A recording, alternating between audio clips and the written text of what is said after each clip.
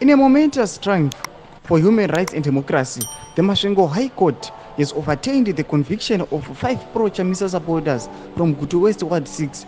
Privilege Guremsandu, Tapewa Chiro, Patrick Chimbare, Brian Stole, and Takudzo Mashiri were unjustly convicted and sentenced by the Gutu Magistrate Court on charges of public violence. Sabina masho kuti una vakomona option vachifara ndobo subscribe like kuti na on the bell like boni wamchinzi.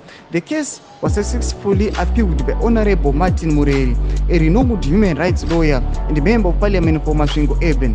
The High Court, led by Deputy Judge President Mawadze and Judge Zet Zisengwe, declared that the conviction and sentence of the 5 supporters were erroneous and subsequently ordered their release.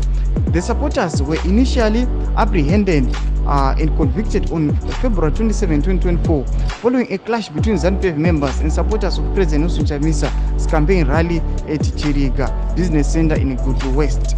ZANU-PF members disrupted the police-approved rally, and law enforcement blocked all routes leading to the rally venue, preventing President Chamisa from addressing the citizens. Vakomana ava vapindira judge wehuman rights ndobva ava order release. Praise mangu tikuona kuti aiwa vaunyatsa kuona kuti aiwa vakomana ava vaizviziva kuti vakomana ava vari guilty vananga nambosvika nekuti rally yava yanga yatoappruvwa nemapurisa, asi vanhu veZANU-PF unongovaziva. Saka tikuona aiwa vakomana option vari kufara about their release. Pine comment section medu mutudze mafungiro minute kudii nedevelopment yatika muMasvingo. Saka no subscribe kulike chinotina on the bell icon.